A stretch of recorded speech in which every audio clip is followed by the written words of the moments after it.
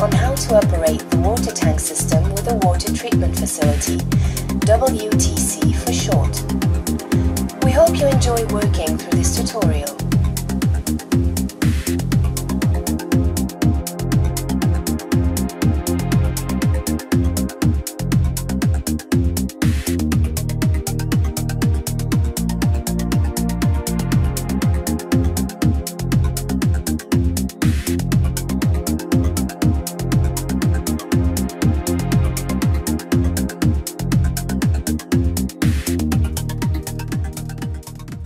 To the instruction module on how to operate the water tank system with a water treatment facility, WTC for short.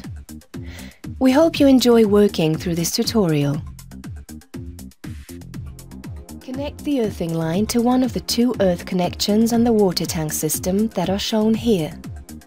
Also, make sure that the line does not pose a trip hazard.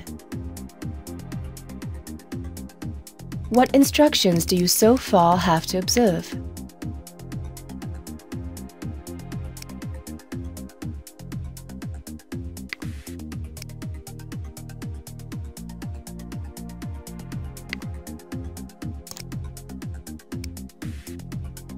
That's right. You have selected only the correct answers. You have paid excellent attention. To visually inspect the pre-filter, you will need the stepladder. It is attached to the front of the water tank system and can be removed by releasing the clamps and the receptacle. To check the pre-filter, loosen the ring nuts on the cover and lift off the cover to remove the support ring and the support filter.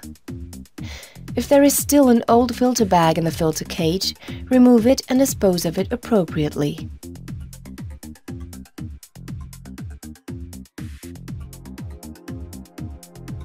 Click Show to choose the solution you would like more information on. Before removing the UV tube, you must first depressurize the facility. This means switching it off, disconnecting the power supply by pulling the red plug, and turning the three-way ball valve to the discharge setting.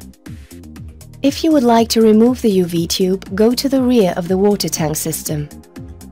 Please take note of the indicated removal process and ensure that the facility is depressurized before opening the UV emitter. If cleaning the UV tube is not sufficient, you must replace it with a new one.